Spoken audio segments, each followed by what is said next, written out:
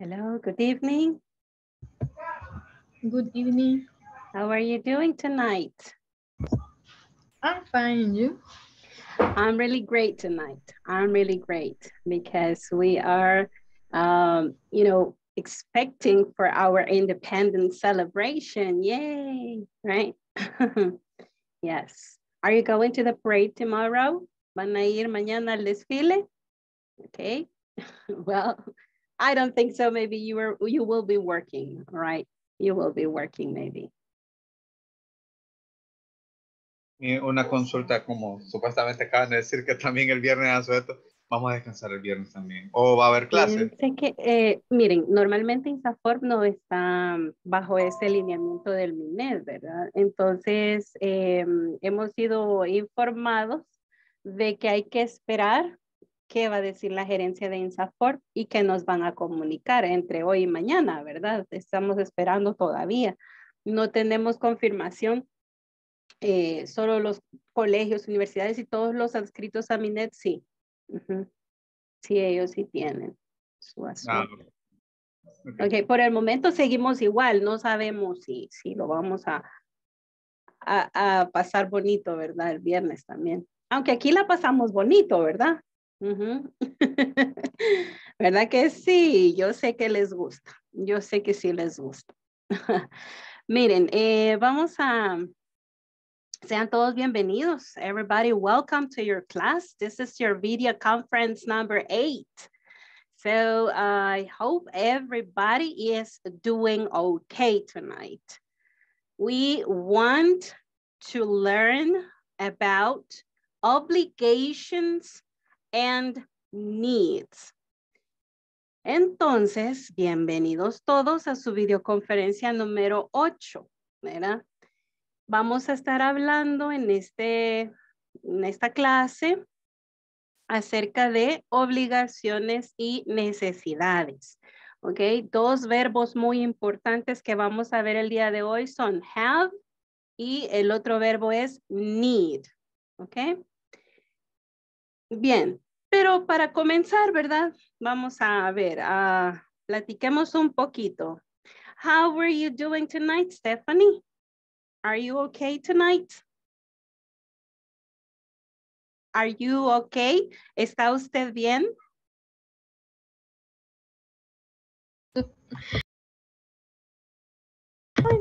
Yes, I do. Yes, I am. Yes, I am. All right. Great, great. But una de las claves para todos, una de las claves es fijarnos qué verbo usaron para preguntarme y con ese voy a responder. Si es el verbo to be el que usaron, por ejemplo, are you, es verbo to be, entonces, are you okay? Yo contesto con el verbo to be, yes, I am. Si es cualquier otro verbo en tiempo presente, por ejemplo, o que si me preguntan, do you like pupusas? Yes, I do, okay? Usamos el mismo con el que nos preguntaron, ¿ok? Es como una guía, ¿verdad? Para ir acostumbrando el oído. Bien. Okay. Hello, Luis Alonso. How are you doing tonight? Hello, good evening. Good evening. Sorry for being late. No problem, no problem. We understand, we understand. Maybe it was, all right. But are you ready for the independence celebration tomorrow? I guess no. Okay, are you working tomorrow? Yes. All right, all right. Yeah, Sadly. I think so. Okay, well, hello, Flor Caroline, or Caroline. ¿Cómo es su nombre? ¿Caroline o Caroline? Carolina, lo que no lo cambié. Oh, okay. Okay, then. But nice to meet you all, guys. But how are you doing, Flor? I'm fine. Great, great. Hello, Ever. How are you tonight? Hello, Miss. I'm good. Great, great. I'm very glad that you are joined on time tonight. It's not so late, even though we have 7 minutes after 8, but we want to start the class by calling the attendance. That's the requirement from INSAFORP. So we want to call the attendance. Remember the requirements, turn on your cameras. And when you hear your name, you say present, all right? So,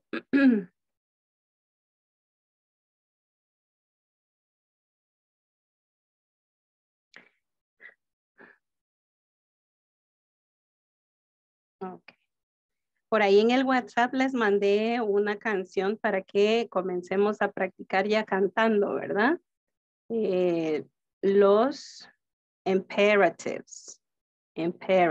Hoy vamos a seguir todavía con los imperatives para que aprendamos a dar instrucciones. We learn how to provide instructions.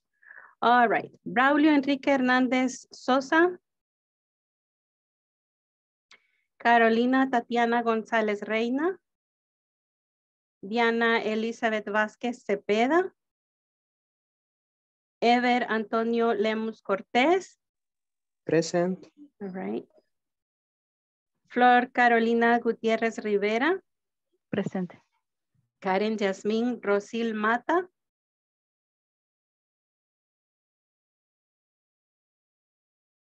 Lorena Idalia Aguilar Rodríguez. Luis Alonso Hernández Jaco. Present. Metzi Sofía Colorado Padilla. Rebeca del Carmen Morales Molina.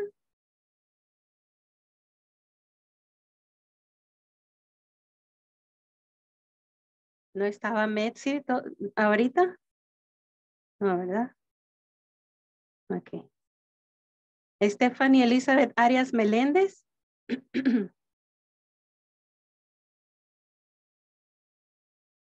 Stephanie Yesenia Zelaya Andrade. Presente. Ok. Wilber Enrique Beltrán Orellana. Wilfredo Eliseo Colocho Duarte. Presente. Ok. Xiomara Yamilet Mendoza Mendoza. Giovanni Antonio González López. Bien, entonces comenzamos el día de hoy por verificar la tarea del día de ayer. Era la número 7. ¿La realizamos todos? Esa era una tarea bastante sencilla porque solo había que poner un chequecito ahí de cuál verbo era el correcto, ¿verdad? Cuál verbo llenaba la oración, ¿sí? Miren, es bien importante que hagamos las tareas después de la clase para que no se les vaya acumulando y que al final que se les va el internet, que la tormenta, que no tenían cargador de la computadora y etcétera, y se les acumuló y se pasó el tiempo y no se entregó la tarea. Entonces, para evitar eso, usted vaya haciéndola. Hello, Good night. Metzi. Good evening. Welcome. So. All right, all right. Entonces decíamos que tenemos la tarea número 7, ¿verdad? En la tarea número 7 lo único que había que hacer era poner, perdón, era poner un chequecito al verbo que completa el comando, ¿verdad? The command. Then we have it over here. You may see. Okay. Siempre leamos instructions, ¿verdad? Siempre para poder hacer bien el trabajo. Instructions. Complete the following commands using the verbs below, right? Y tenemos los verbos que nos están dando para que los vayamos a marcar en las preguntas que tenemos acá, ¿verdad? They are only 5, right? Supervise. ¿Cuál sigue? Write. ¿Cuál sigue? Check. Send. Hold. Estos verbos son los que deben llenar acá. Vamos a ver. En number 1, it says the personnel. Vamos a ver entonces cuál de estos 3 verbos. Send the personnel. No, right? Check the personnel? No, right? Supervise the personnel? What do you think? Supervise. Yes. All right. Yes. Great. Number 2, the potential customers. What do we do with potential customers? Let's read. Supervise the potential customers? Doesn't sound good, right? Call the potential customers? What do you think? Or check the potential customers? What do you think? Call. Call, right? Yes, you may call the potential customers. Number 3. Memos. Memos are memorandums, right? To the office's personnel. I'm sorry, personnel. A ver, veamos acá que offices tiene un apóstrofe, ¿verdad? Y una S. Aquí lo que está diciendo es el personal de la oficina. Entonces, ¿qué hacemos con los memos para el personal de la oficina? Let's read. Send memos to the office's personnel. Yes. All right. We're going to check send, right? Yeah, because we don't call memos, we don't supervise memos, right? Number 4, the report. What do we do with the report? Do we call the report? No, right? Send the report or check the report? Check the report. Okay, let's put it over there. And then we're going to see when we submit if it is correct. Number 5, what do we do with the letter? Do we send a letter? Do we write a letter? Do we check a letter? Casi que todas, ¿verdad? Pero ¿cuál de todas estas es el comando acá? Use blue ink. That is an idea that we need to write a letter. All right. Let's see. Now we submit and we see if we are correct. Yay! 20 of 20 points, guys. We did it.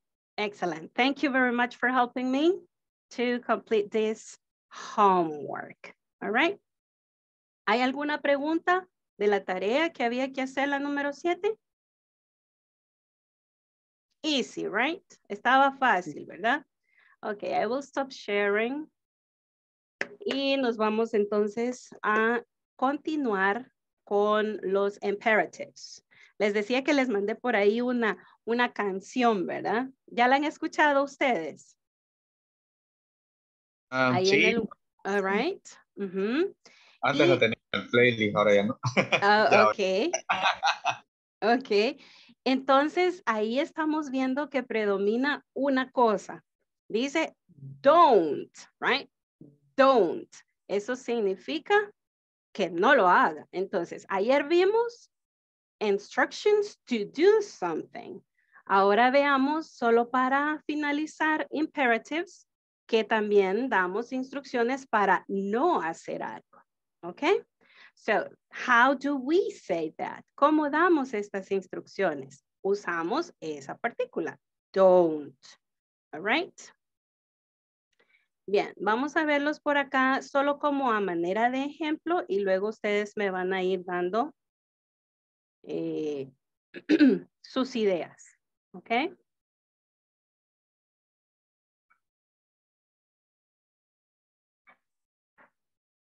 Bien, miren.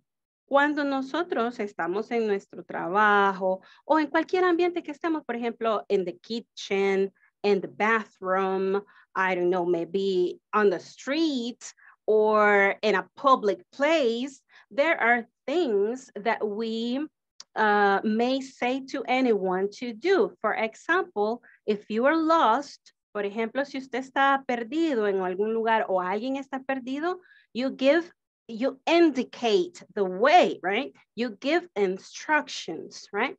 Entonces, en cualquier lugar que estemos, siempre vamos a dar instrucciones. Siempre vamos a estar usando imperatives or giving direct commands.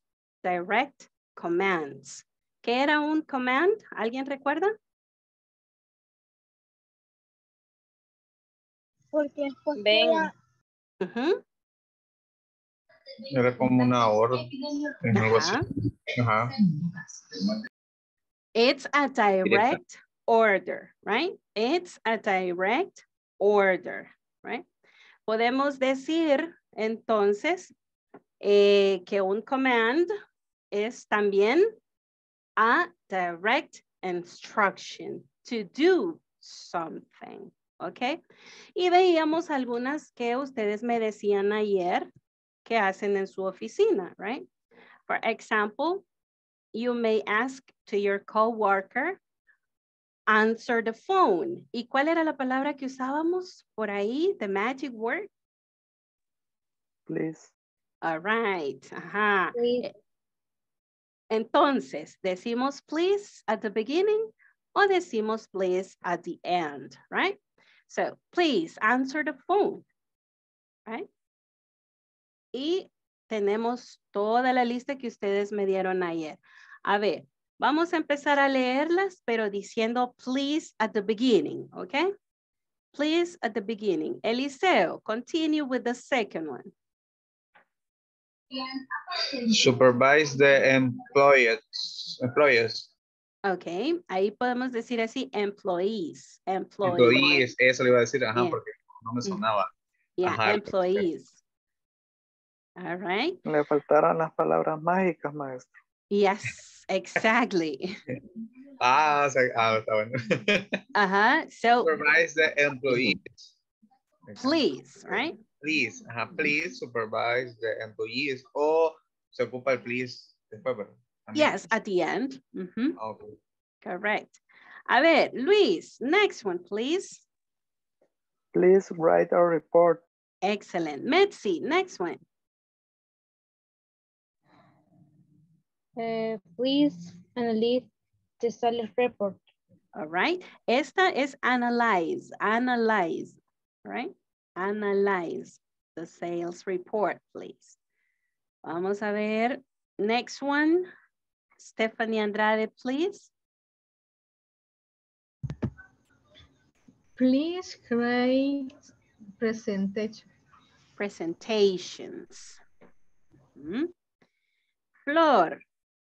Next one, please. Please send the email. Thank you. Giovanni, next one, please. Please check the inventory. Very good. Next one, please, Rebecca. Please sell the medicine. Very good. Next one, please, Ever. Please check the system. Great. Next one, please, Lorena.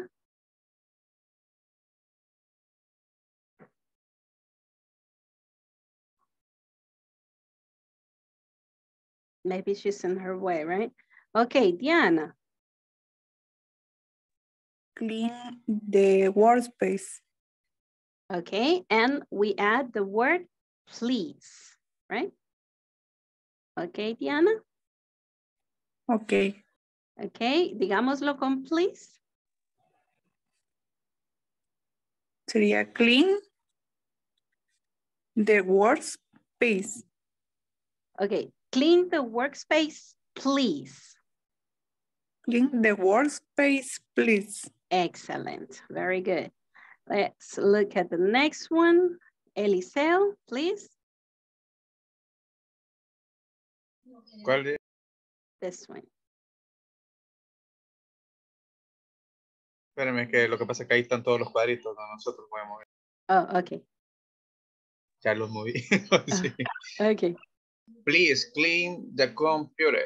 Very good, very good. And the last one, again, Luis Alonso, please.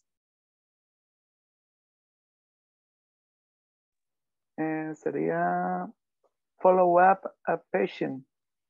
Please. Please, perdón. Yay. Now you forgot your magic word. Estaba distraído. Yay. All right. All right. Okay. Yeah, and cold, you enjoy it better. Yeah. All right. Bien. Ahora pensemos en las que normalmente tenemos aquí en la clase. Okay. Yesterday we were some of them. All right. Pero veamos así un poquito la más importante de todas. Miren, do your homework. That's the most important imperative in this class. Do your homework, right? Así que yo les voy a decir, do your homework, please. All right. Vamos a ver, otro que tenemos acá que debemos aprender en cualquier lugar que tengamos reunión online, ¿verdad? Usamos turn on your camera. Turn on your camera. ¿Sí? A ver, ahora aquí en la clase yo siempre que voy a tomar lista digo say present. Right? Say present when I call your name. Right? A ver, otro, el que sigue sería turn on your mic or your microphone to participate. Turn on your microphone. ¿Qué quiere decir eso? Encienda el micrófono, right? Turn on your microphone. A ver, esta que sigue, ¿cómo se lee? A ver, ¿alguien me la lee esta? Please mute. Please mute. Please mute, mute, así, mute. ¿Qué significa eso? Póngase en silencio, por favor, ¿verdad? O sea, apague el micrófono. Please mute.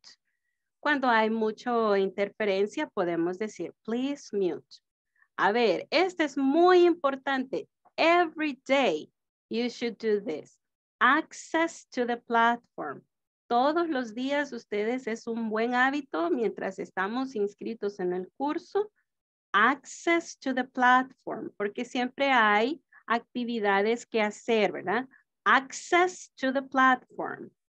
Access to the platform. ¿Qué quiere decir eso? Entren a la plataforma, mucha, ¿verdad? Eso quiere decir. Access to the platform. ¿Ya? Vamos a ver, la siguiente. Work on the platform.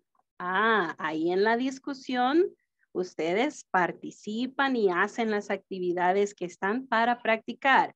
Work on the platform. Hacen las tareas en la plataforma. Work on the platform. Siempre su teacher va a estar diciendo estas frases, right? Y usted le puede decir a su compañero también. Work on the platform. Do your homework. Access to the platform. All right?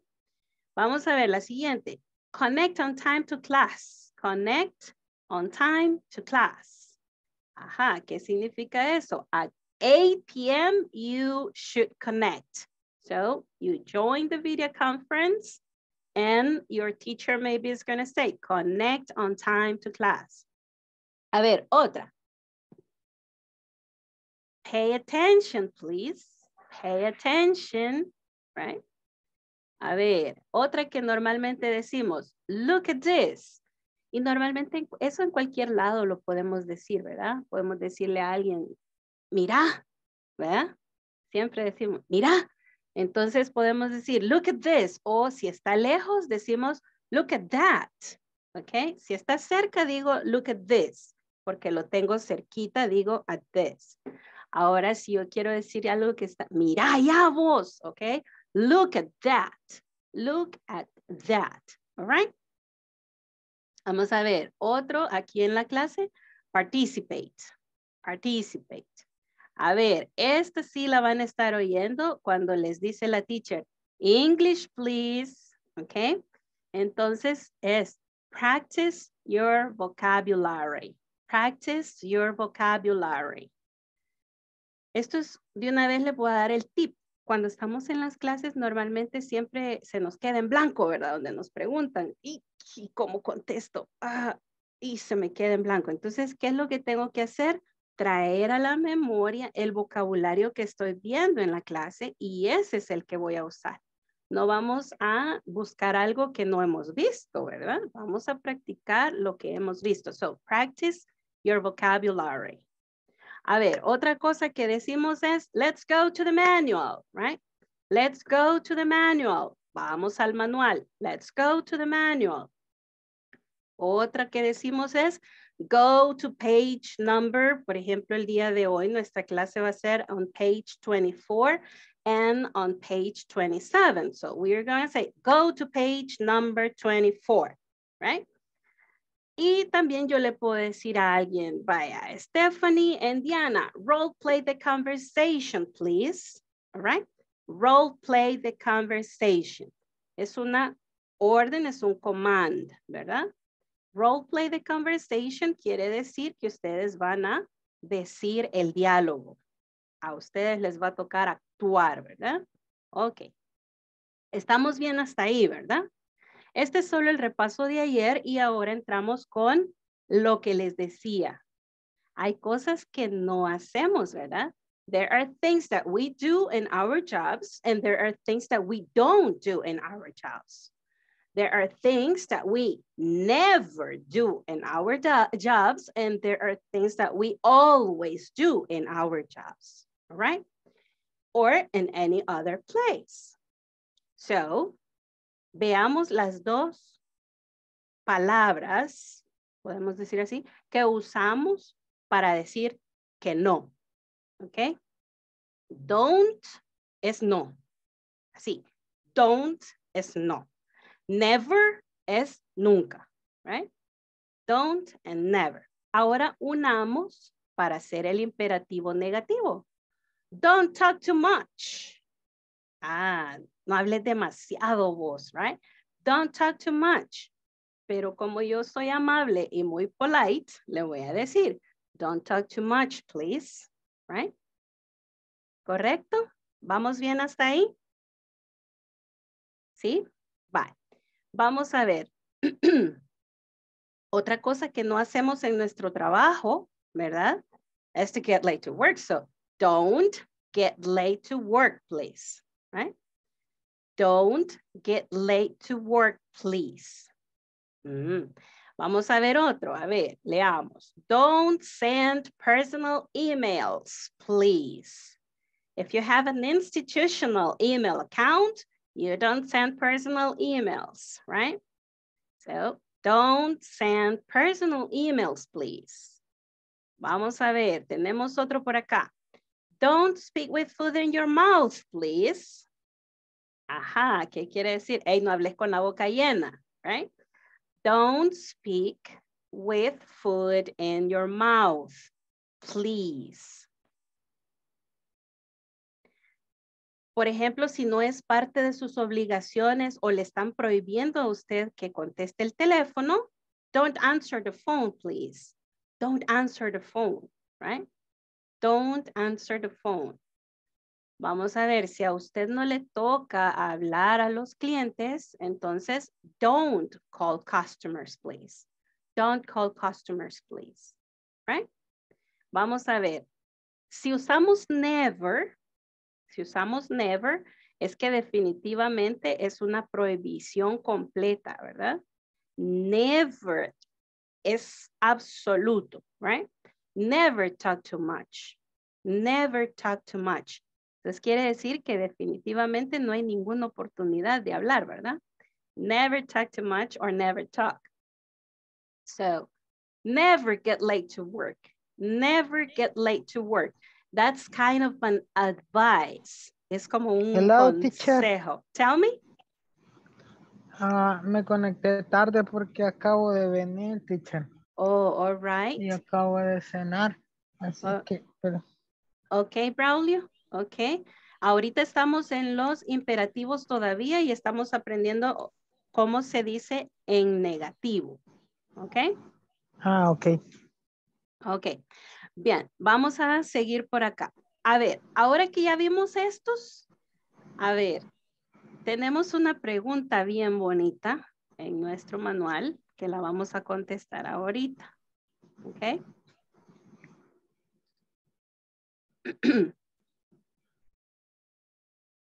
A ver, voy a preguntar por nombre. What are 3 things you do every day in your workplace? What are 3 things you do every day in your workplace? 3 cosas que ustedes hacen todos los días en su trabajo. 3 things that you do every day in your workplace.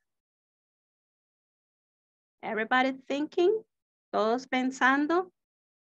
Escriban por ahí sus 3 actividades y voy a comenzar a preguntar por nombre. 3 things you do every day in your workplace.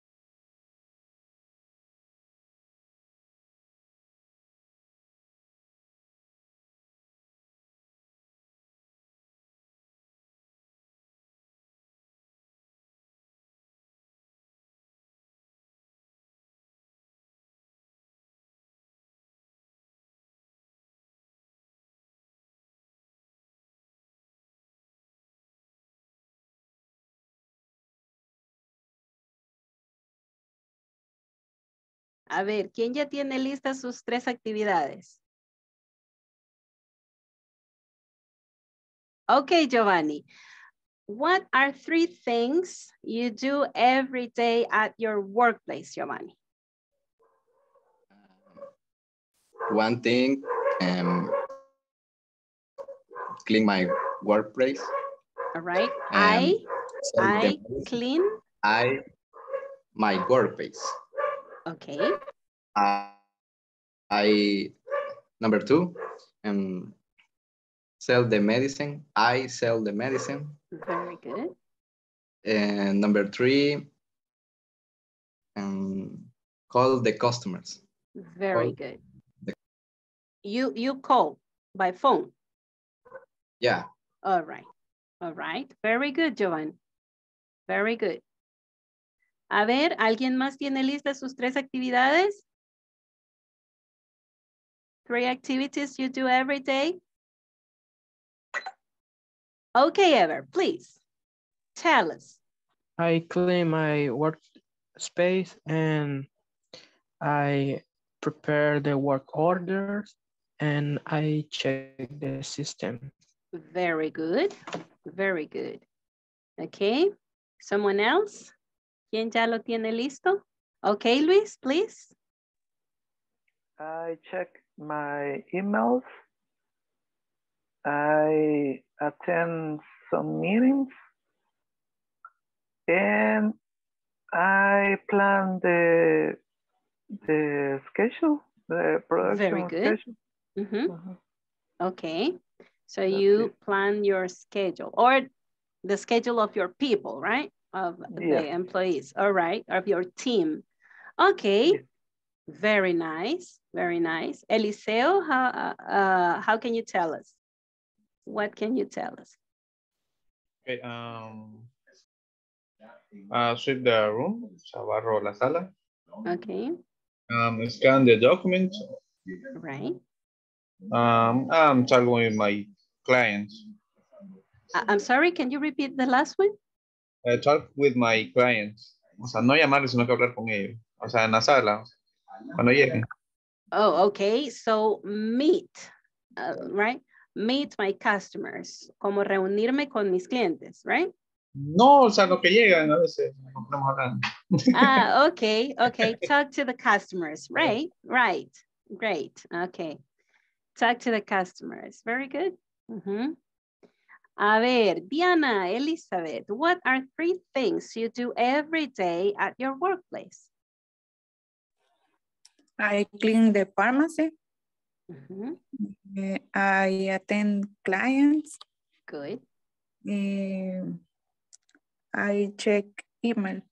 Very good. Very good. Stephanie, what are 3 things you do every day at your workplace? I open the pharmacy.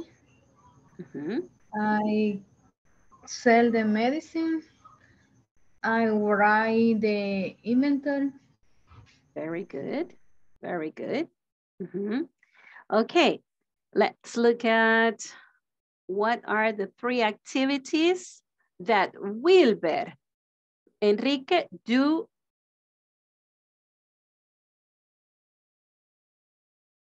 I'm sorry, that Wilber Enrique, is it Wilber Enrique? Yeah.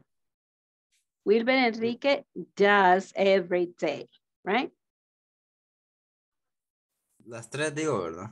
Yes, please. 3 things that you do. Sería drive. No tenga pena. Vamos a ver. A ver. Tiene que decirlo así, mire. Y dice I drive motorcycle and I don't zip. Okay, I ride my motorcycle. Y luego la otra. Don't zip.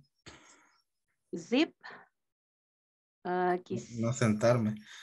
Oh, okay. I never see it. Okay, good, good. Speak my friends. Okay, decimos talk.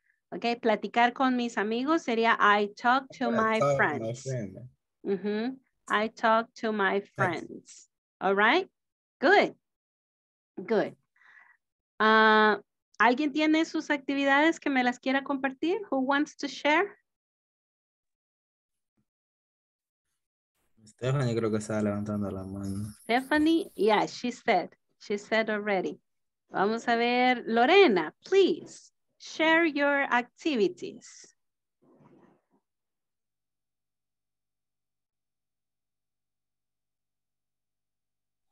Hello, Miss. Hello, Lorena. Oh, good evening. Welcome. Thank you. In my job,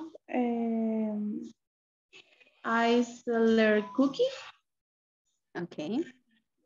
I clean my desk. And I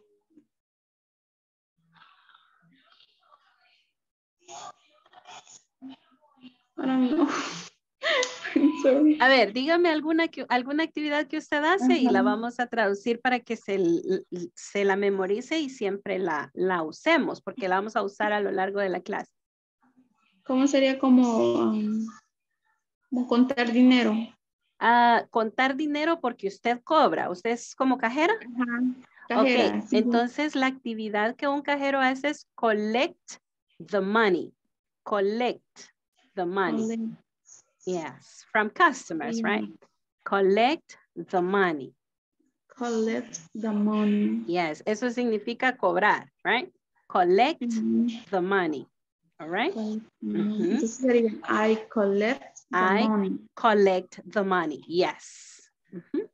Good. Thank you. Very good. Entonces vamos a continuar por acá. Ya todos compartimos, ¿verdad? Solo Rebeca creo que se me quedó por ahí. Y yo, teacher. Oh, yes, Braulio too. Okay, Rebecca. What are 3 activities you do every day?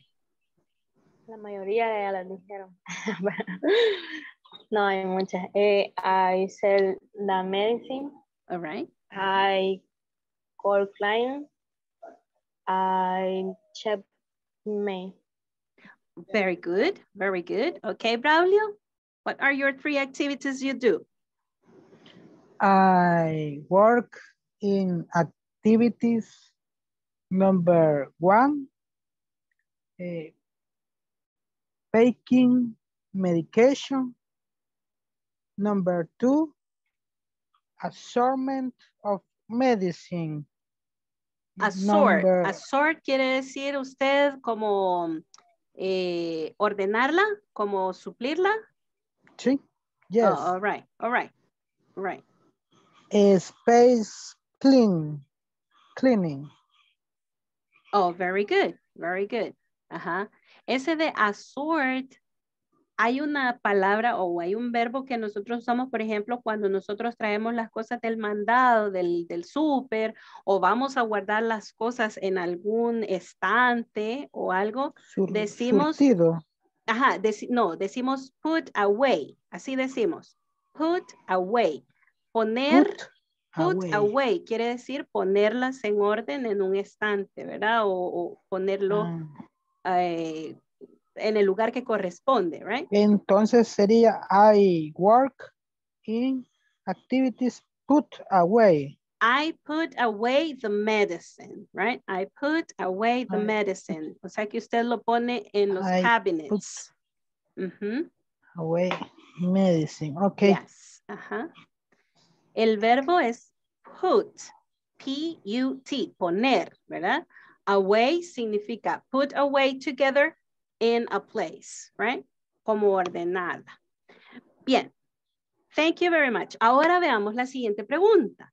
La siguiente pregunta es, what are things, a ver, por lo menos una cosa that you never do in your workplace? One thing that you never, ever do in your workplace.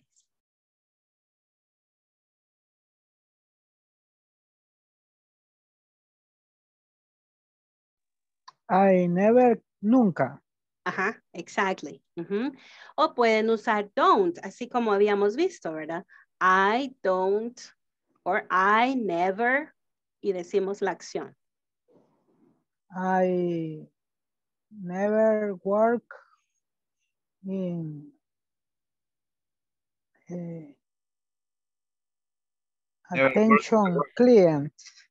Oh, okay. We were waiting, Eliseo, yes, because he said he never works, but yeah. Okay, Braulio, can you repeat it, please?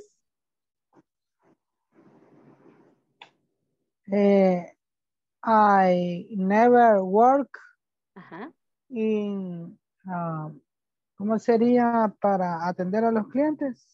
Oh, okay. I never attend clients, right? Pero no decimos attend, decimos assist, ¿ok? Les voy a poner, no es attend clients, porque attend es como asistir a un lugar, ¿ok? Cuando decimos attend a meeting, es correcto. Pero cuando decimos al customers, al client, es mejor decir assist, como atender al cliente es assist customers. Entonces, ahí en el chat de Zoom se lo puse, assist customers. Entonces yo digo, I never assist customers. I never assist customers. Yes, okay. Exactly. I never assist customers. Vamos a ver, Wilber. What is a thing that you never do in your workplace?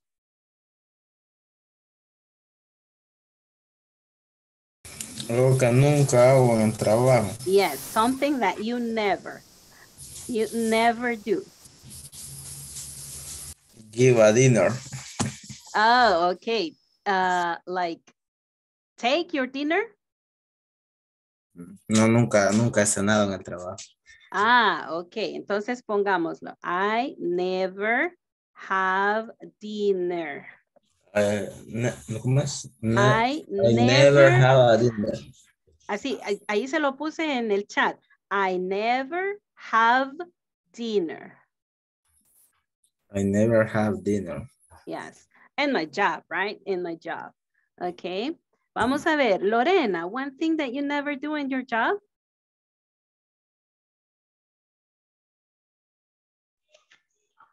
Sería, I never open the pharmacy.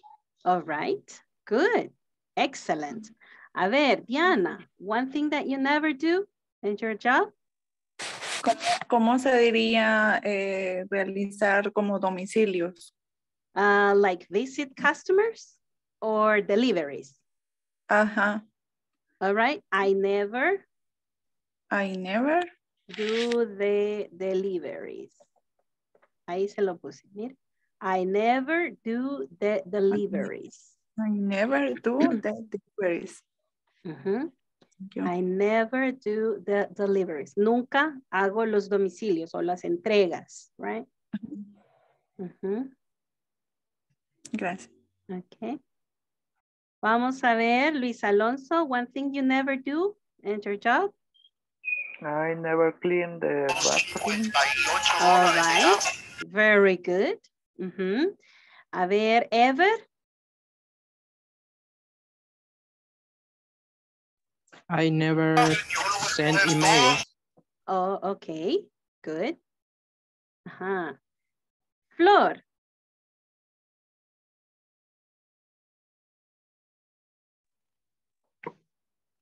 ¿Cómo sería decir nunca he tratado mal a mis compañeros? Ok, I never, así, ese ya es compuesto, mire. Mistreat my coworkers. Mistreat. Eso es maltratar, ok.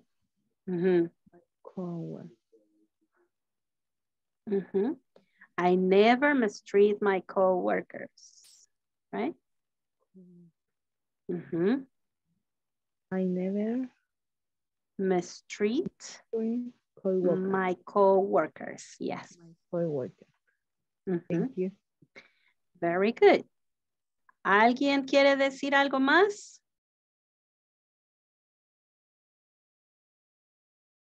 Yo no pasé. Okay, Eliseo, tell me, what's your activity that you never do? I never work in a job. No, mentira. Oh, God. I never watch TV.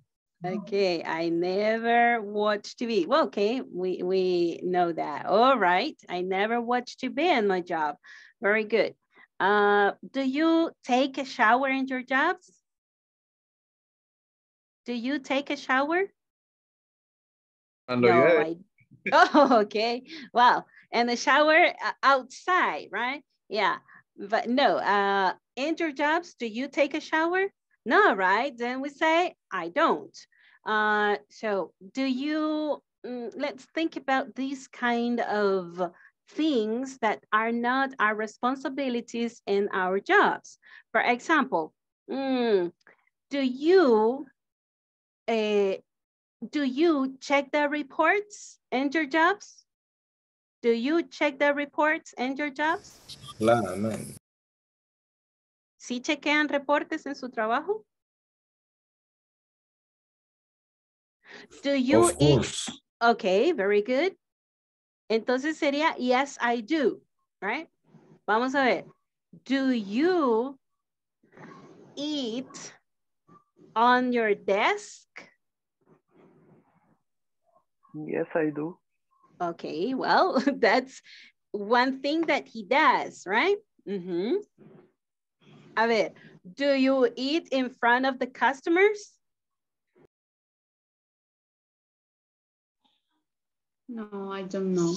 No, I don't. No, I don't. Very good. Entonces, vemos que hay cosas que sí son cosas que hacemos y hay cosas que no las hacemos dentro del trabajo. Entonces, estamos aprendiendo a cómo expresar eso. Entonces, usamos don't, usamos never para decir las cosas que no, ¿verdad? Bien, pero vamos entonces a hablar de, hay actividades que siempre están presentes en nuestro rol de trabajo, ¿verdad? Siempre está descrito lo que tenemos que hacer y lo que no tenemos que hacer. Entonces, vamos a introducir el tema, ¿ok? Que ahora nos toca. Porque hasta este momento habíamos hablado de actividades, hemos hablado de imperatives o de órdenes, instrucciones, ¿verdad? Tanto afirmativas como negativas. Pero ahora veamos, ¿verdad? Que tenemos el tema de obligations and needs. ¿Cómo expresamos las cosas que son obligación y las cosas que son una necesidad? Vamos a ver.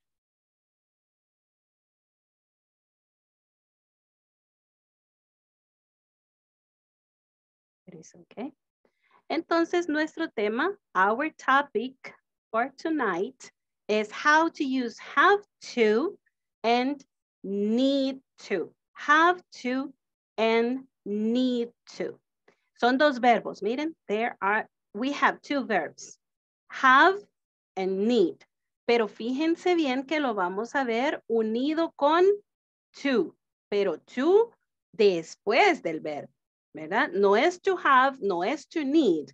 Es have to y otra acción. Need to y otra acción. ¿Verdad? Como en español decimos, yo tengo que hacer tal cosa o yo necesito hacer tal cosa. ¿Ok?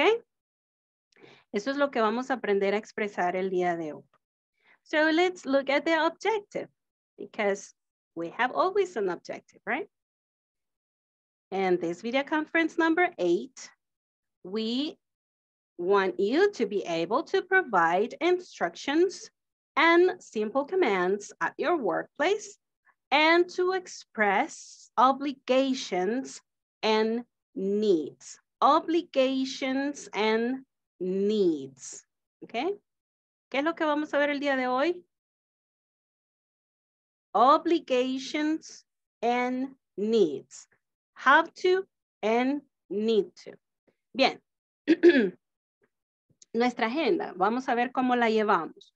Ya vimos ahorita el objetivo, ya vimos el feedback de los imperativos, ¿ok? Vamos a tener una lectura comprensiva, es una actividad. Vamos a aprender cómo usar have to and need to en una oración. Y la sesión 1 a 1 está available, ¿ok? Está available. Ya vamos a decidir cómo la vamos a hacer, ¿verdad? Para que vayan pensando quién se va a quedar. Ok, vamos a ver entonces. Nos vamos a ir a comenzar con esto. Vamos a ver estos dos verbos. El verbo have. ¿Quién sabe qué significa have? Tener. Ok. Tener. To have, así como se oye con el to adelante, ¿verdad? To have es tener. Tener de poseer, ¿verdad? De poseer. I have 2 eyes. I have a pair of glasses. Yo tengo, lo poseo, ¿sí? Pero en este caso vamos a ver un nuevo significado. Esto es un significado de expresión, de una obligación, ¿ok? Esta no es tener de que es mío, o sea, es yo lo poseo, no.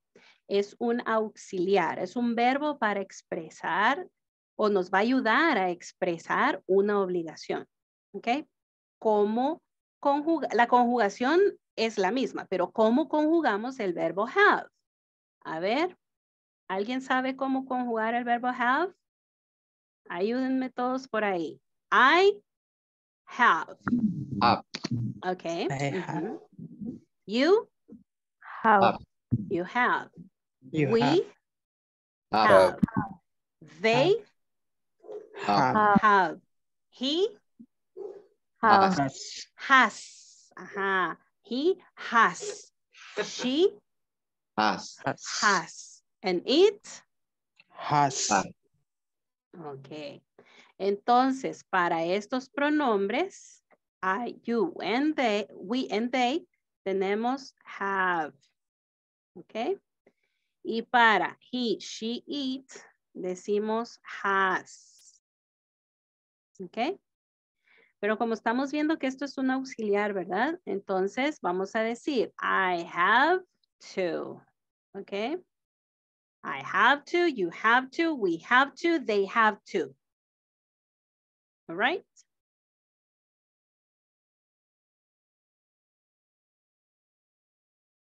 like this, right? A ver, he and she and it has to. ¿Qué iría después de esto? De have to and has to. Iría la acción, que es la responsabilidad. Entonces, cuando hablamos con el verbo have, es el que vamos a utilizar para expresar obligations. Son obligaciones, right? Obligations. For example, a ver, ¿alguna de sus obligaciones? For example, I have to wake up early every day. Okay, it's an obligation, right? A ver. Estar temprano en el trabajo. I have to be on time at work, right? A ver, otra obligation.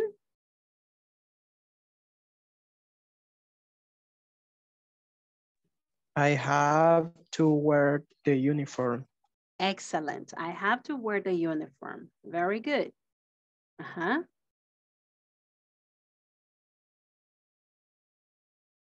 Another example. ¿Alguien quiere dar otro ejemplo? Obligations.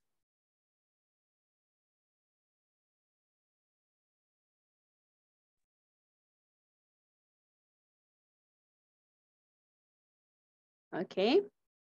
I have, si es parte de mis obligaciones, I have to answer the phone, right? I have to call the customers. I have to attend a meeting on Sundays. Oh my God, on Sundays? Yeah, on Sundays, okay? It's an obligation, right? I have to. For example, Giovanni has to be on time at work. It's an obligation, but it's he. He has to, all right? Bien, esto es en la conjugación. Ahora veamos con el verbo need. El verbo need es muy parecido, ¿verdad? Y significa necesitar. Eso es lo que significa. En este caso lo vamos a usar como un auxiliar para expresar algo que necesito hacer. Y acordémonos que para conjugarlo, I need, you need, we need, they need, all right? Ahora, para he, she, and it, acordémonos que es tercera persona. Y decimos que en las terceras personas le agregamos, ¿qué letra al verbo? S. Letter S, right? Entonces aquí sería needs. Okay. He needs to. Tiene que sonar esta S. Okay. Needs. A nosotros los salvadoreños nos cuesta mucho pronunciar las letras S así en esa forma porque siempre decimos la J, pero porque tenemos un precioso acento, ¿verdad? Pero hay que enseñarle a nuestro cerebro a decir esta letra S. A ver todos. He needs to. She needs to. It needs to. Right? Entonces, para I, you, we, and they, need to. Para he, she, and it, needs to. ¿Ok? ¿Estamos bien hasta ahí? Bye. Vamos a ver. Is there any question so far? ¿Hay alguna pregunta hasta este momento? Bien, entonces vamos a continuar con esta. Solo estoy haciendo la explicación para que luego ya nos quedemos con la lectura comprensiva. Let's look at the difference in between these, right? Veamos la diferencia entre estas dos expresiones. La expresión con have to y la expresión con need to. ¿Cuál sería la diferencia? What's the difference? When we talk about obligations, cuando hablamos de obligaciones, son cosas que definitivamente usted no puede, no tiene la opción de decir, no, yo no lo voy a hacer. No, porque entonces ya no le pagaron, ¿verdad? Porque usted no cumplió su obligación, right? So, ese tipo de actividades son las que vamos a expresar con have to. They are part of our roles, right? Son parte de nuestros roles. So, obligation, veamos la definición de obligation. What's an obligation? Okay, an obligation is a thing we have no choice about doing. A ver, ¿alguien me puede decir qué es obligation? Things we have no choice about doing. Así como está aquí, aprendámoslo, ¿ok? What's obligation? Things we have no Things we have no choice about doing, ¿ok? Cosas que no tenemos opción de hacer, ¿ok? No tenemos opción. Tenemos que hacerlas o hacerlas, ¿ok? What's obligation? Things we have no choice about doing. Y algunas synonyms, algunos sinónimos de obligation son responsibilities, aprendamos estas palabras, responsibilities, tasks, que son tareas, tasks, and activities, actividades, right? Activities. Roles, roles. Roles son el rol, ¿verdad? Que nosotros conocemos como tal, rol. And functions, y las funciones de mi trabajo, ¿ok? Functions of my job position, right? Job position. Entonces, vamos a ver, what are obligations? Responsibilities, tasks, and activities, roles, and functions. Pero entonces, ¿cuál es la diferencia entre have to and need to? Vamos a ver, ¿qué sería o cuándo vamos a usar need to? Cuando queremos decir algo que necesitamos hacer para que otra cosa suceda. ¿Ok? Entonces, leamos por acá. Dice, needs. Podríamos decir necessity, pero en realidad la palabra es need. ¿Ok? Need es necesidad también. Needs, necesidades. But what are needs? Things that are necessary to do in order to achieve a certain goal. Things that are necessary to do in order to achieve a certain goal. Cosas que necesito hacer para poder hacer otra, ¿verdad? O para lograr otra cosa. ¿Ok? Bien, esto es en teoría, ¿ya? Vamos a ver some examples. Let's look at some examples. Here we have the examples. Let's think about the obligations. Vamos a ver cómo se usan en una oración. Veamos. In my job, I have to be respectful. I have to be respectful. Tengo que ser respetuoso. I have to be respectful. You have to arrive on time to work. You have to arrive on time to work. Vamos la siguiente.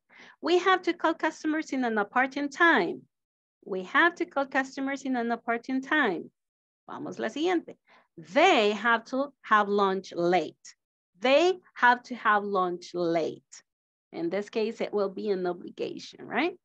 Vamos a ver, veamos los pronombres que tenemos en esta lista de este lado. I, you, we, and they. Y miren cómo usamos el verbo have entero, ¿verdad? En su forma base. Have, and have. Pero le agregamos to antes del siguiente verbo o de la siguiente acción. Miren, to be, to arrive, to call, to have. ¿Ok? Bien. Ahora, en la tercera persona usamos has to, ¿verdad? Bye. Vamos a empezar a leer entonces. Ustedes van a leer estos ejemplos ahorita. A ver, Metzi, the first one, please. I have to respectful. Okay. I have to be respectful. A ver, Metzi, otra vez, por favor. I have to be respectful. All right. Giovanni, next one, please. We have to call customers in an opportune time. Very good. Eliseo, the second one, please. Okay. You have to arrive on time to work. Very good. Diana, the last one. They have to have lunch late. Very good. Ok, vamos a ver. Vamos a leer las de tercera persona. He has to pay the university matricule for study this semester. Vamos a ver la siguiente. She has to leave home early. It has to change. It es una cosa, ¿verdad? Entonces, eso tiene que cambiar, right? It has to change. Vamos a ver, Wilber, please read the first one of the third person. La primera. Yes, please.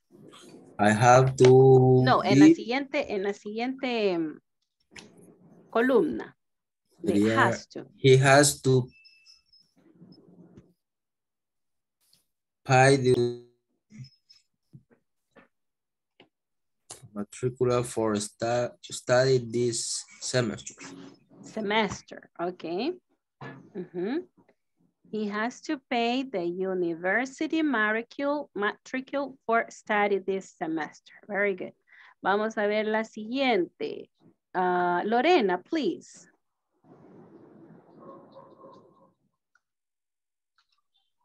She has to leave home early. Thank you. Stephanie, please, the last one. It has to change. Very good. Very good. Bien, aquí estamos viendo obligations. ¿Cómo expresamos obligations? Con have to, ¿verdad? Y con has to para la tercera persona. ¿Estamos bien hasta ahí? This is just the explanation, right? Bien, veamos ahora con need to. Algunos ejemplos, some examples.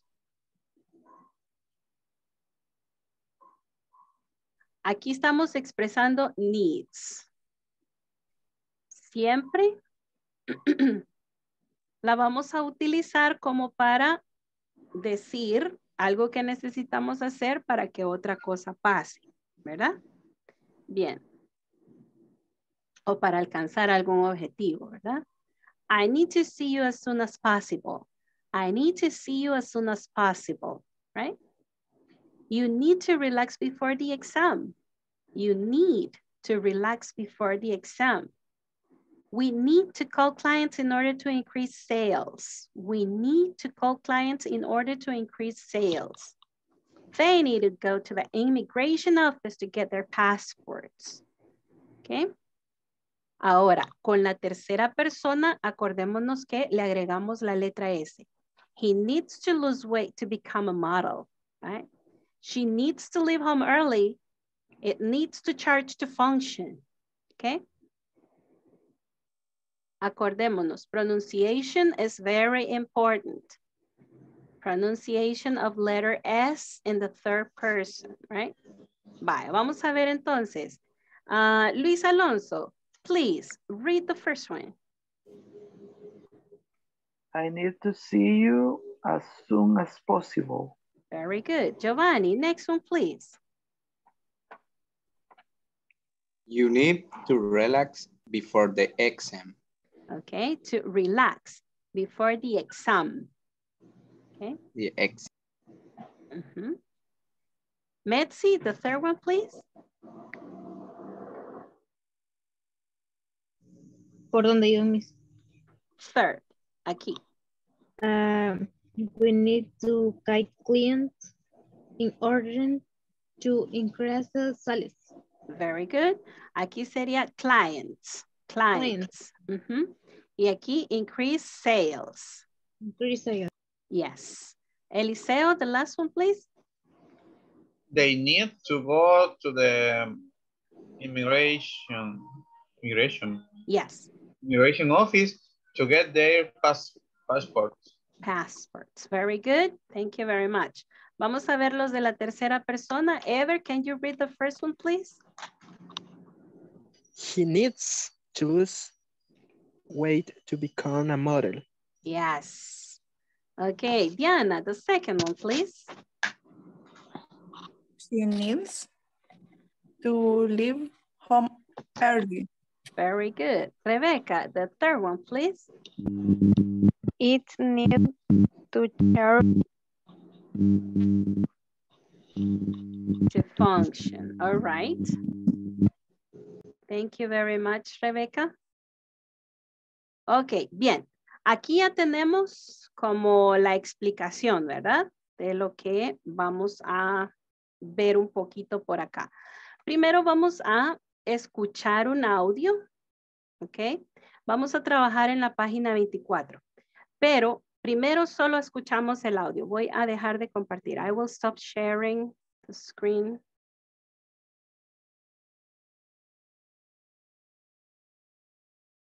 Y vamos a escuchar a alguien que está diciendo las cosas que hace todos los días, cosas que no hace y la frecuencia con que las hace en su trabajo. Y por ahí van a escuchar algún have to. Todavía no hay mucho need to. Hay un have to por ahí. ¿Ok? Vamos a ver. Ahorita vamos solo a escuchar. Just to listen to it. All right?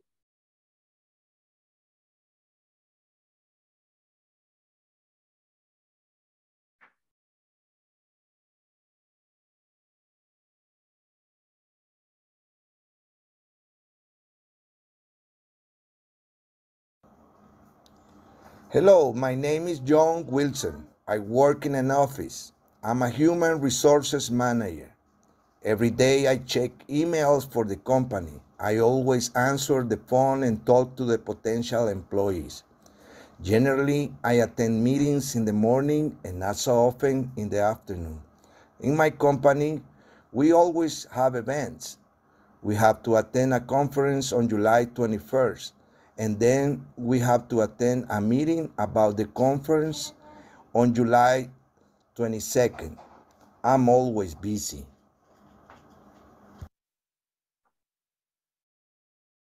Ok, vamos a escucharlo nuevamente. We are going to listen to it again.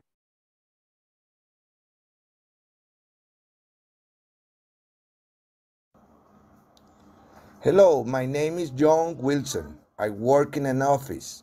I'm a human resources manager. Every day I check emails for the company. I always answer the phone and talk to the potential employees. Generally, I attend meetings in the morning and not so often in the afternoon. In my company, we always have events. We have to attend a conference on July 21st. And then we have to attend a meeting about the conference on July 22nd. I'm always busy.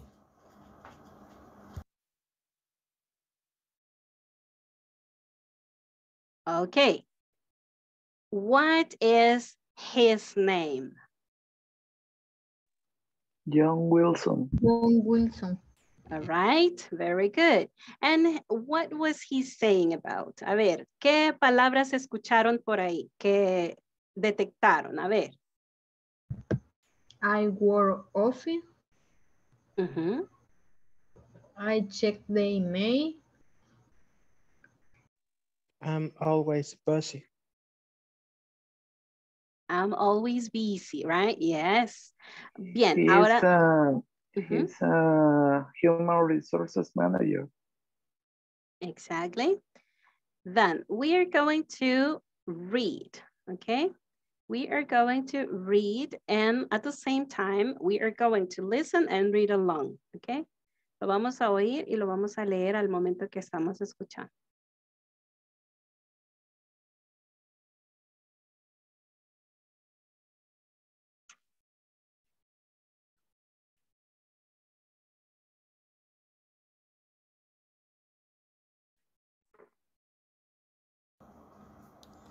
Hello, my name is John Wilson. I work in an office.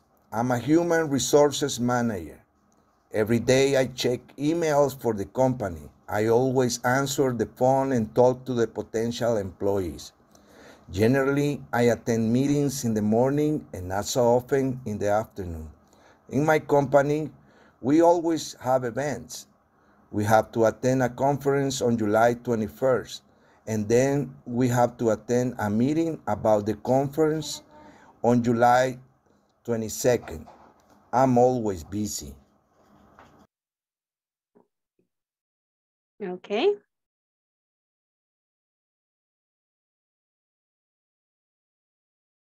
Bien. Now we are going to the breakout rooms. Okay. Nos vamos a ir a los breakout rooms. You are going to read the paragraph. Okay. Lo van a leer en voz alta, el párrafo. And then you are going to complete the next activity on page 24. Tienen que completar la actividad, ok. A ver si está correcta la oración que dice acá, ok. Y si está correcta, ustedes le ponen que está correcto, un chequecito, ¿verdad? If it is not correct, si no está correcta, you have to write the correct sentence, ok. Ustedes tienen que escribir lo correcto acá. Entonces, vamos a irnos a el breakout room. ¿Estamos correctos? ¿Sí, sí se comprende lo que vamos a hacer?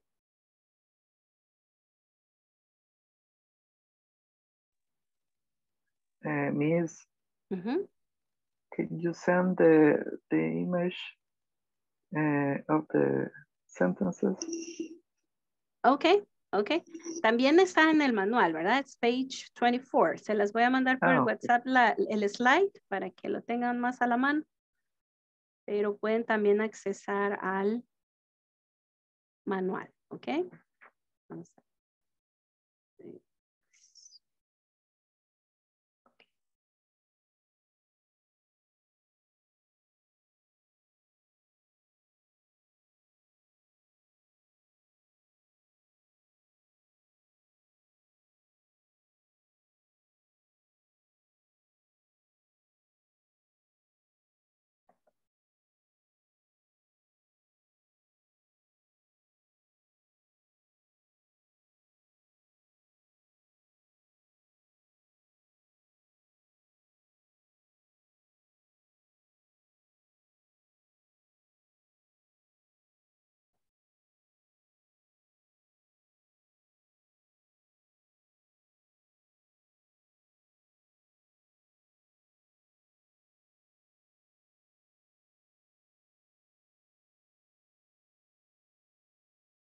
Ok, ahí lo tienen ya en el WhatsApp, se los mandé. Y ahorita voy a abrir la sesión.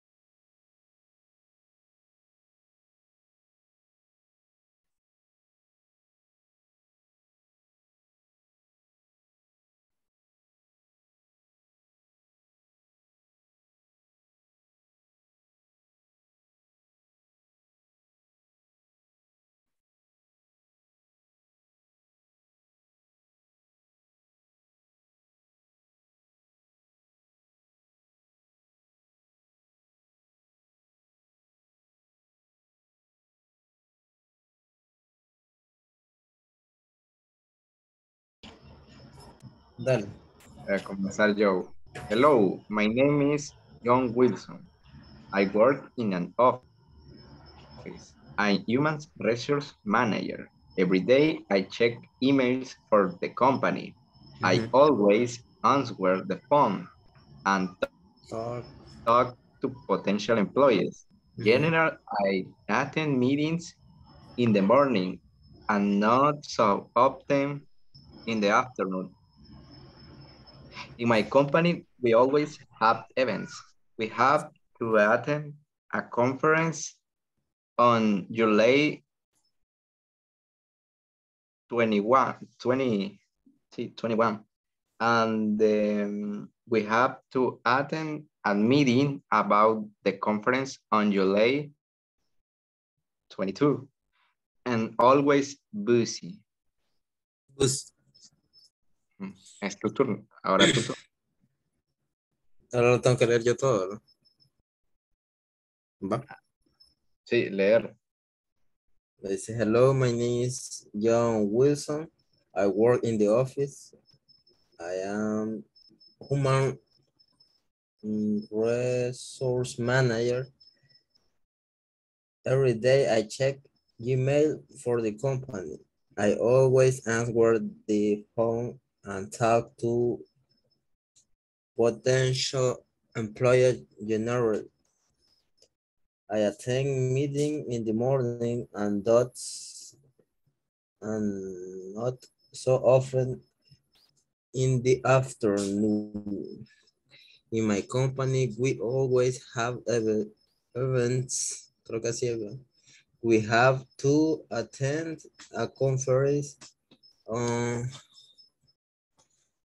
July 21. ¿Cómo sería 21? 21.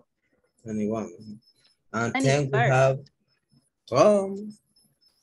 sí, porque es verdad. Yes, 21st. on the dates, when we say dates, we say 21st. Y en otra sería 22nd. 22nd, yes. This we have to attend a meeting about the conference on July 22nd. I am always busy. July the 22nd. Vaya. ¿Y de ahí? ¿Qué vamos a hacer, Miss? Complete the activity you have below. Tiene que ver si está correcta lo que dice ahí, le pone que está correcto. Si no está correcto, entonces, de acuerdo a lo que usted leyó, tiene que escribir cómo es lo correcto. O sea, las transcribimos al cuaderno y ahí le ponemos. Sí, claro. Pero, ¿qué le vamos a poner? Correcto. Un chequecito que está correcto. Y el que no está correcto lo tiene que corregir. Va. Thank you, Miss.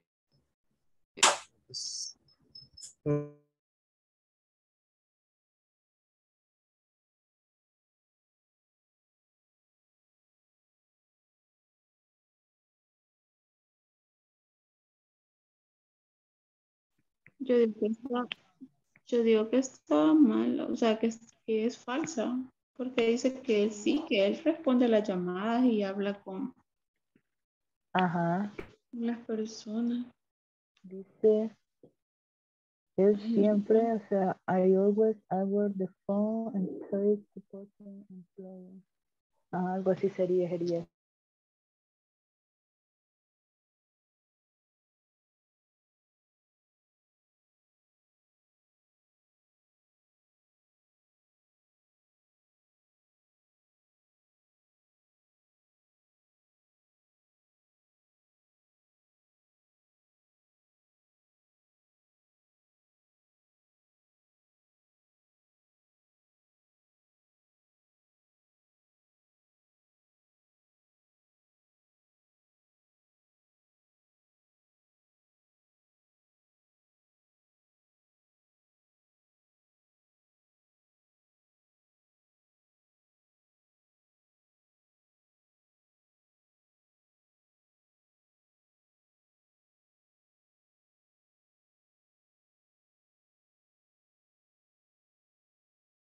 Del doesn't. porque no vamos a ocupar eso, entonces aquí sería never. Vamos a corregir el doesn't por el never, porque vamos a obtener una proposición. Entonces el otro sería, ¿dónde estamos? ¿Dónde vamos al check? Pues apenas el tercero, pero va. He never answered the phone until we're your customer. Entonces sería he never, never, quiero ver. No, porque nunca contesta el teléfono. Ajá. Porque dice que si nunca contesta el teléfono y dice que sí lo contesta siempre. Entonces sería Hello. Hola, hola. Hi. Okay, what you are doing is to check if the sentence is correct. If it is not correct, then you have to write the correct sentence. All right? Por ejemplo, aquí dice, he never answers the phone and talk to customers, right? Entonces, ¿cómo realmente dice en el párrafo? It says, I always answer the phone and talk to potential employees, right? Okay. Entonces ustedes tienen que poner, he always, right? O sea, solo es como poner como la correcto, digamos. Exactly. Y al inicio, y la línea del inicio de qué era? Era de ¿cómo se llama? De true. No es de true or false. Esto no es true or false. Esto es de que usted lee la oración, le pone un cheque si está correcto. Si no está correcto, usted lo corrige. Usted pone tal como debió haber sido según el párrafo. Entendí. Okay. Estamos confundidos. Ok. Ajá. Entonces el primero sería como correcto. Yeah, if his name is John Wilkins, no. It's not correct. Usted tiene que poner, his name is John Wilson, right? Ya. Okay. Ok. Ok, ajá. Ay, sí. Pero no más tiempo.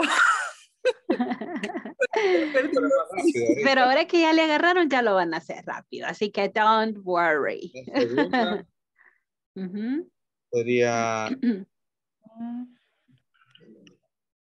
Vale, entonces la otra es que si escribe he write reports every day y está incorrecto. Entonces no, porque no hace reportes todos los días, sino que él check the emails he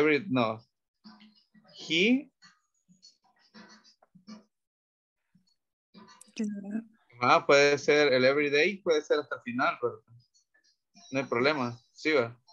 Ajá. Sí. He check emails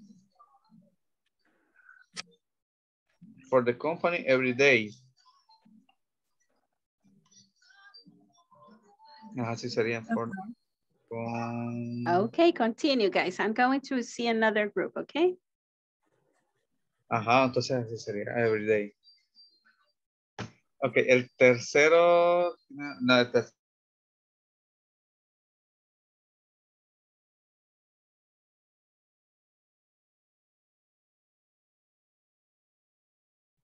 También. He has to go to a conference in July 21st. 21st. Tendría que ser.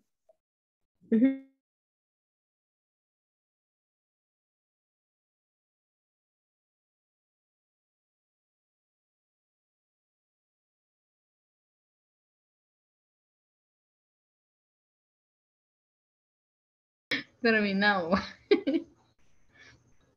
Entonces, así quedaría, ¿va? Sí. Did you finish? Yes. Nice. We were just waiting for everybody to finish, okay? Then we go to the main room. All right? Okay.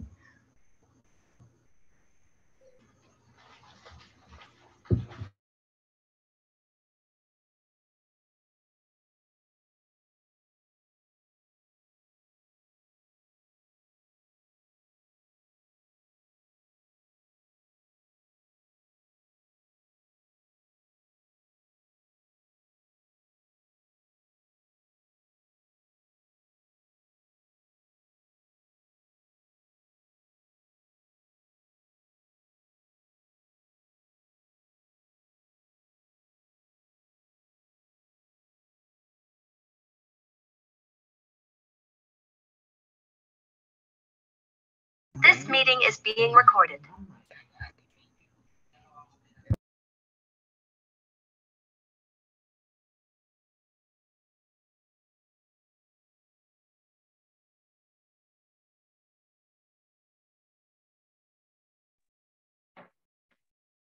Only you are back, right?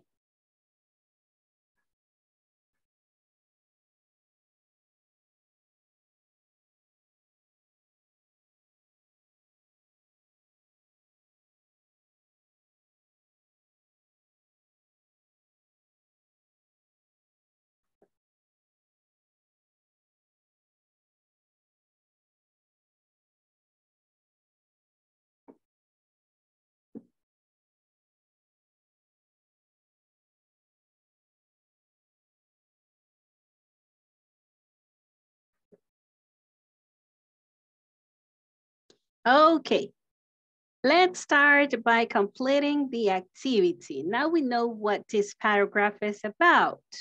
So let's look at number 1. Let's look at number 1. Is it correct? His name is John Wilkins. Is that correct? No. No. No, it isn't, right? It is not correct. What's the correct sentence? His name is John Wilson. His name is John Wilson. Yes. Okay. We have to write here. His name is John Wilson. Okay. What about number 2? Is it correct or is it incorrect? Incorrect. Is it incorrect? What will be the correct one? He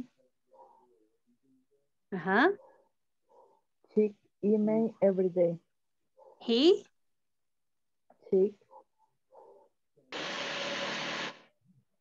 checks email. Check email every day. Every day. His email or the emails? Email. Okay. Every day check email. Okay. What about number 3? He never answers the phone and talks to customers. Is that correct? Wrong. It's wrong. Okay. What will be the correct sentence? He always answers the phone and talk to customers. Very good. He always answers, right? Answers the phone. Veamos que la tercera persona siempre lleva la letra S, ¿verdad? Vamos a ver. And talk to customers. A ver, number 4. Is number 4 Estoy en correct? clase todavía, pero Or me is it dice que quiere incorrect? hacer el amor. Correct.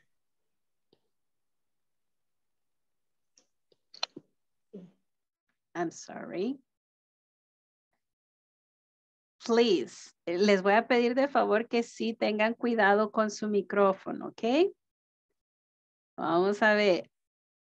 Number 4, is correct or is an incorrect sentence?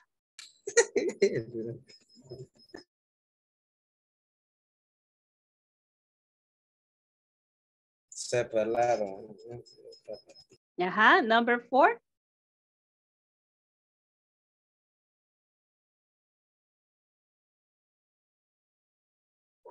Correct. Is it correct? He often attends meetings in the morning.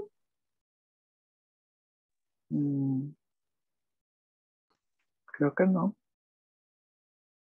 Ok, ¿cómo sería lo correcto entonces?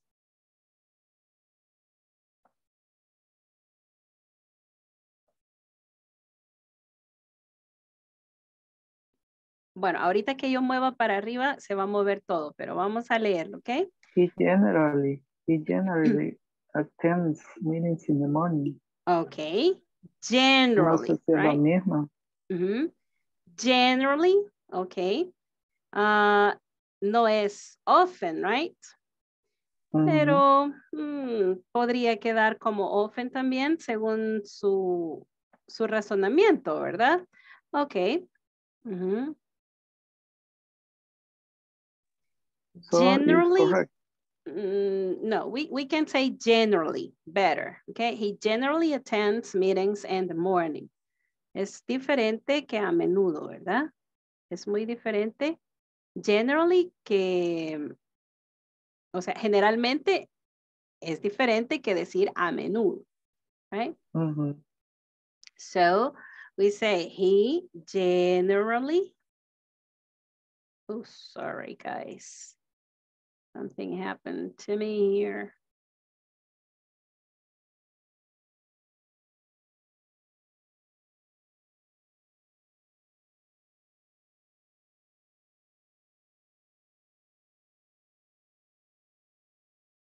Okay, estábamos on number 4, right?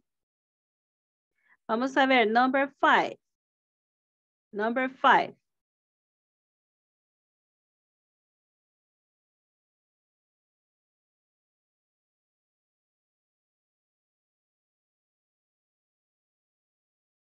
Correct.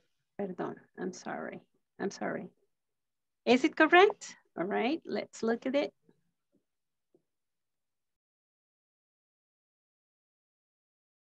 Okay, number 5. He never attends meetings in the afternoon. Is that correct?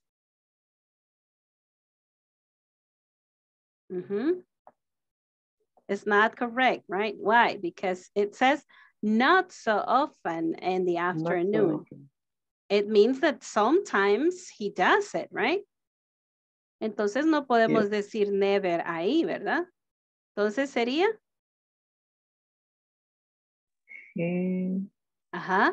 Not so often attends meetings in the afternoon. Excellent, yes.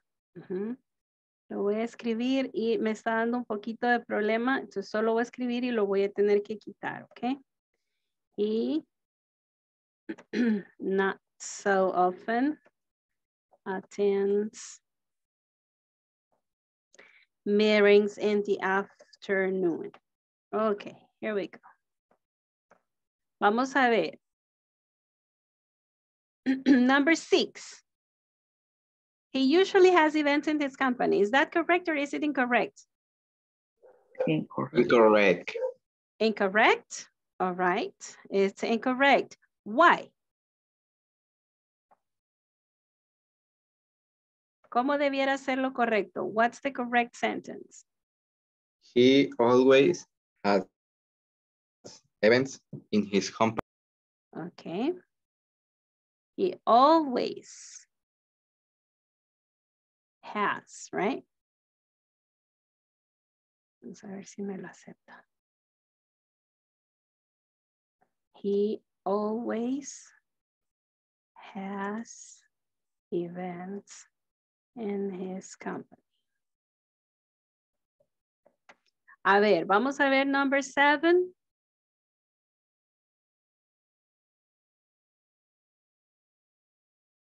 Correct or incorrect? Incorrect. Okay, he has to go to a conference on July 22nd.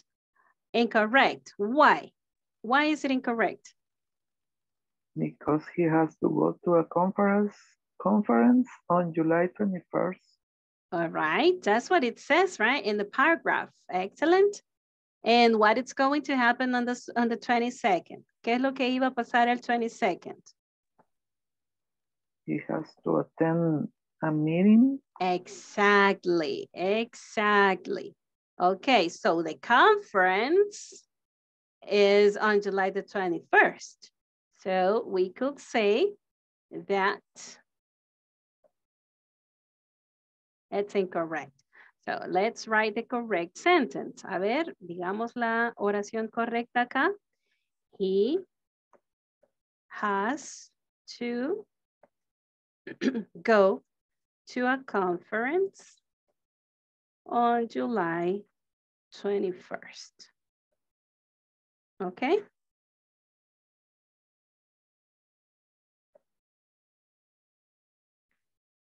¿Alguien tiene alguna pregunta? Do you have any questions so far? Is there any question about this? ¿Hay alguna pregunta?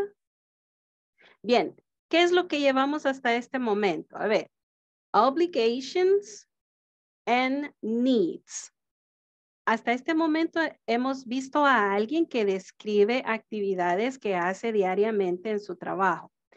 Normalmente cuando nosotros hablamos de nosotros mismos, nos presentamos, ¿verdad? Hello, my name is, digo mi nombre con mi apellido. And then I start saying the activities involved in my job, right? Así hablamos de nosotros mismos y de lo que nosotros hacemos. Ahora, ahí expresamos obligations and y expresamos needs.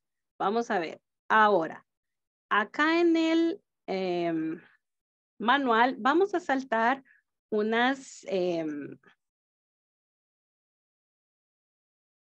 páginas, ¿ok? Vamos a saltar unas páginas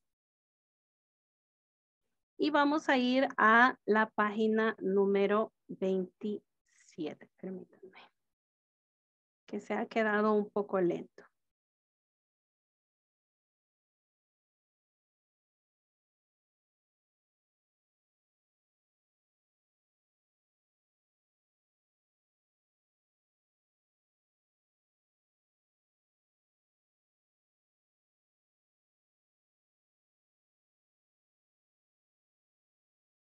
Me ha salido un pop-up message here.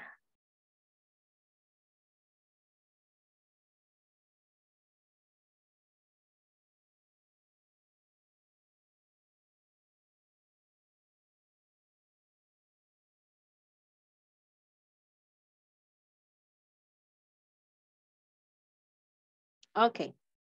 Nos vamos a ir a la página 27 y nos vamos a ir a la actividad número 5. Ok. Activity number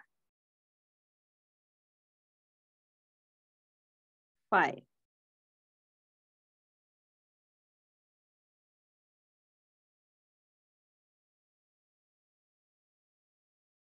La pueden visualizar. Fíjense que no estoy teniendo la facilidad. Ha quedado congelado porque se me abrió un mensaje por acá y me va a tocar dar una gran vuelta.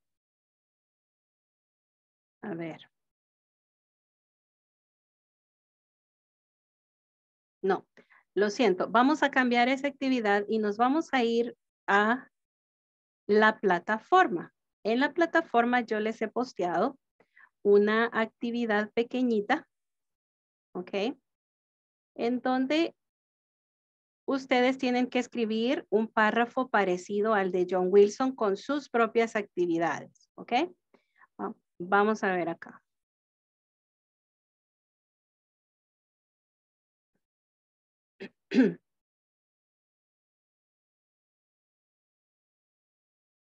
Accesen todos a la plataforma, por favor. Please access to the platform. Go to the video conference number 8. Scroll down. Go to the discussion label.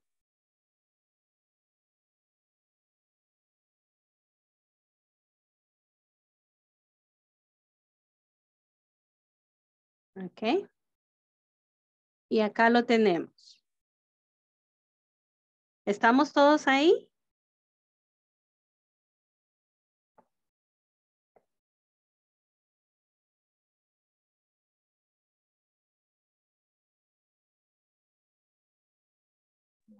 ¿27 dijo, verdad? Sí, era la página 27, pero fíjense que tengo congeladas, se me han congelado algunas ventanas. Entonces, vámonos a cambiar la actividad. La vamos a hacer en la próxima clase, porque en la próxima clase todavía es un repaso de have to and need to, y ahí vamos a hacer esa actividad, ¿ok? La estoy cambiando en este momento. Y nos vamos a ir en la plataforma. Tenemos esta otra pequeña actividad que dice por acá, talking about yourself and your own ongoing activities. Aquí vamos a hablar de nuestras responsabilidades y de nuestras necesidades o de actividades que hacemos diariamente o cosas que no hacemos, ¿ok? Bien. ¿Ya llegaron acá? ¿Están todos ahí?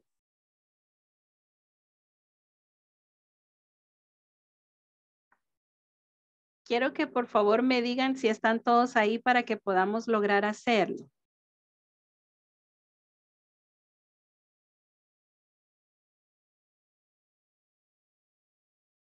Ya estoy, Miss. Ok. Yo igual. Ok. Bien, vamos a leer la instrucción que yo les he puesto. Write a paragraph talking about yourself and your own ongoing activities. See the example from page 24 of your manual. Y aquí les pongo el ejemplo que era lo que hemos hecho, ¿verdad? Lo que hemos estado leyendo. Entonces ustedes tienen que usar vocabulario para hacer un párrafo exactamente igual expresando sus propias actividades, ¿sí? Hacemos nuestra listita. Por ejemplo, si soy yo, ok, hello, my name is Carmen, right? Beteta, y así. Vamos a hacer nuestras propias actividades. I'm an English teacher. All right. I always, okay, go to work at, I don't know what, 7 a.m. or saying something or, yeah. Y ahí vamos diciendo, I prepare my lesson plans, right? Y yo voy diciendo mis actividades que yo hago y así ustedes las de ustedes, ¿ok? Vamos a ver. Todos ahorita, tenemos 5 minutitos para que lo podamos hacer.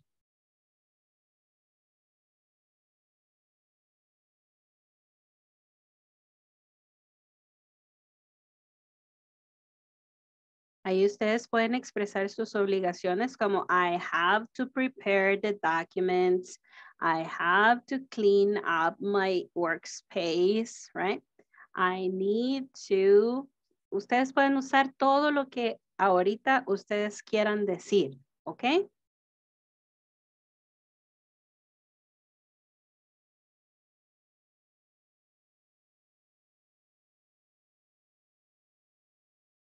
Le dan submit para que me aparezca aquí.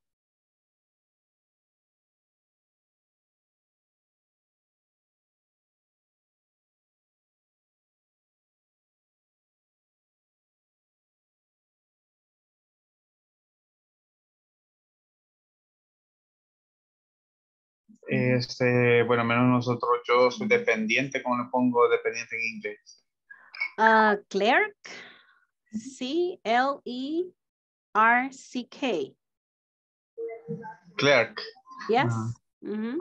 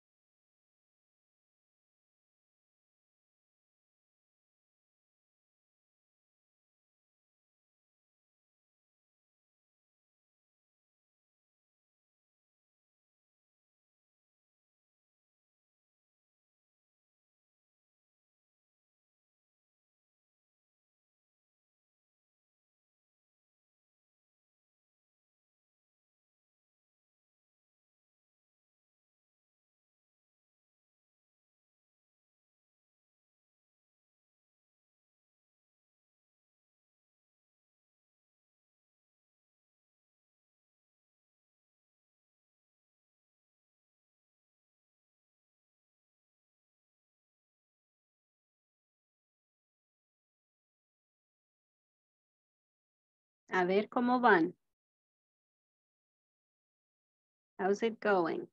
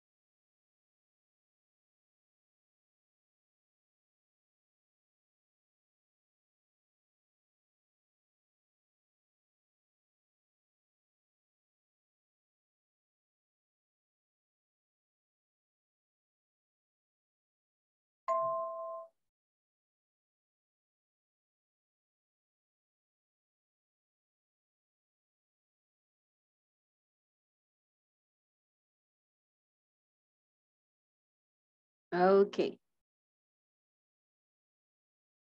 Ya solo nos quedan 2 minutitos para finalizar la clase. Mientras ustedes están trabajando, voy a pasar lista. Ok. Please turn your cameras on and say present when you hear your name.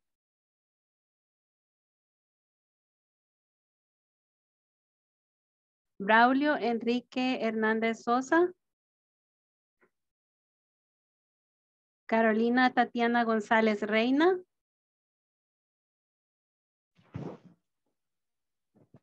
Flor Carolina, presénteme. Ok. Diana Elizabeth Vázquez Cepeda. Presente. Ok. Ever Antonio Lemos Cortés. Present, Miss. Karen Yasmín Rosil Mata. Lorena Idalia Aguilar Rodríguez. Presente, Miss. Luis Alonso Hernández Jaco. Present. Metzi Sofía Colorado Padilla. Presente. Rebeca del Carmen Morales Molina. Presente. Stephanie Elizabeth Arias Meléndez. Stephanie Yesenia Zelaya Andrade. Here. Ok. Wilber Enrique Beltrán Orellana.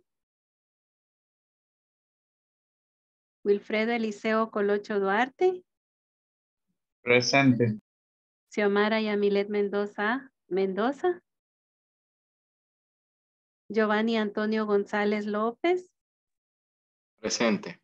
Ok. Es muy importante su asistencia, ¿verdad? Para que no se pierdan ningún detalle de las clases. Y si algo no ha quedado entendido o necesitan reforzar algo, pueden ir y ver el video nuevamente, ¿verdad? Para que ahí puedan resolver sus dudas. También pueden hacer sus preguntas a través de WhatsApp. También ustedes pueden realizar sus tareas y participar en las discusiones para que puedan ir practicando aún más, ¿verdad? Pueden también consultar su manual. En el manual también hay algunos links en donde ustedes pueden hacer actividades extra de listening, ¿verdad? O otro tipo de actividades de gramática para que puedan ustedes seguir practicando, ¿verdad? Ok, yo espero siempre que me lo envíen, ¿verdad?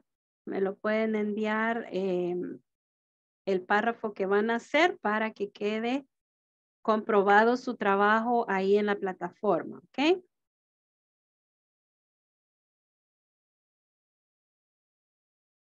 Bien, la sesión 1 a 1 para el día de hoy, ¿cómo hacemos, jóvenes? Yo tengo acá que la número 8 era para Luis Alonso, pero me decía que Luis Alonso ya pasó, ¿verdad? Entonces, oportunidad para alguien que no ha pasado, que quiera quedarse el día de hoy.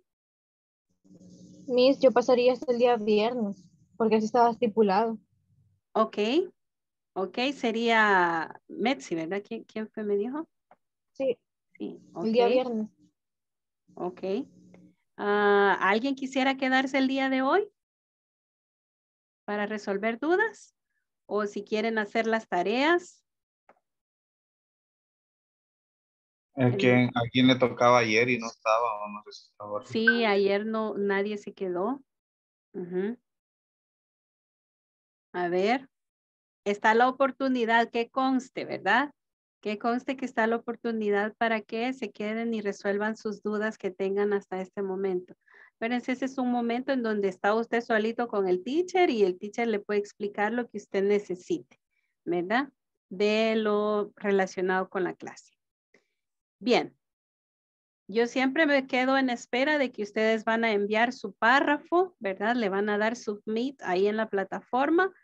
Do your homework. Hagan su trabajo el día de hoy para que no estén después que no hay internet o que se les acabó la batería, ¿verdad? Por favor. Y ya pueden ir haciendo acuérdense que el examen tiene 4 partes, ¿verdad? Entonces ya pueden ir haciendo las que ya hemos cubierto para que vayan avanzando en su examen en la plataforma. ¿Ok? Así que adelante, ánimo. Y ya ahorita ya son 10 con 3 minutos. Si alguien tiene alguna pregunta, me puede decir en este momento. Y si no, pues finalizamos acá. ¿Preguntas? Thank you, teacher. Okay, Luis. Okay. And then have a very good night and see you next class. Okay? Bye-bye. Bye. Good night. Good night. Take care, Miss. Good night, Bye. Miss. Have a very good night. Good night. Good night. Bye, Miss. Have a good night.